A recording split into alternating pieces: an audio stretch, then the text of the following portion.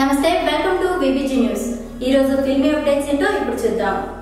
Mega మేనల్లుడు Sai Dharam Tej Chitralahari cinema success తో ఊపిరి పీల్చుకున్నాడు. ఈ సినిమాకు ముందు 3 సంవత్సరాల కాలంలో ఆయన నటించిన 6 సినిమాలు ఫ్లాప్ అయ్యాయి. కిషోర్ తిరుమల దర్శకత్వం వహించిన ఈ సినిమాని మైత్రి మూవీ మేకర్స్ నిర్మించారు. ఈ సినిమాలో నివేదా పేతురాజ్, కళ్యాణి ప్రియదర్శినిలు హీరోయిన్స్ గా నటించారు.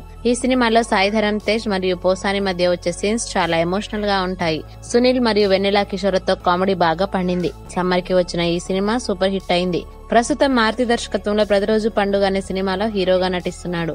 ఈ సినిమాకు సంబంధించిన ఫస్ట్ లుక్ పోస్టర్ ని రిలీజ్ చేశారు. ఈ పోస్టర్ సినిమా పేరుకు తగ్గట్టుగా ఉంది. బ్రిడ్జ్ పైన వర్షంలో సత్యరాజ్ గాలిలో జంప్ చేస్తుంటాడు. ఆయనను చూసి సాయి ధరమ్ తేజ్ ఆనందంతో ఆశ్చర్యపోతాడు. ఇద్దరి చేతిలో గొడుగులున్నాయి. ఫస్ట్ లుక్ పోస్టర్ చూడడానికి చాలా కలర్ఫుల్ ఉంది.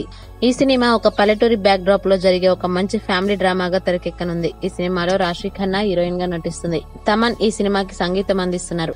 అల్లు అరవింద్ సమర్పిస్తున్న ఈ సినిమాకు బన్నీవాస్ నిర్మాతగా వ్యవహరిస్తున్నారు. ఈ సినిమాని డిసెంబర్ నెలలో రిలీజ్ చేయనున్నారు. ప్రతిరోజు పండుగ సినిమా హిట్ అవ్వడం మారుతి కెరీర్ కి చాలా అవసరం. ఎందుకంటే గత కొంతకాలంగా ఆయనకు సరైన హిట్ లేదు. ఈ సినిమా తర్వాత సాయి ధరమ్ తేజ్ దేవాకట్ట దర్శకత్వంలో నటించనున్నాడు. ఇవి ఈ రోజు ఫిల్మీ అప్డేట్స్. మరో ఎపిసోడ్ లో మళ్ళీ కలుద్దాం.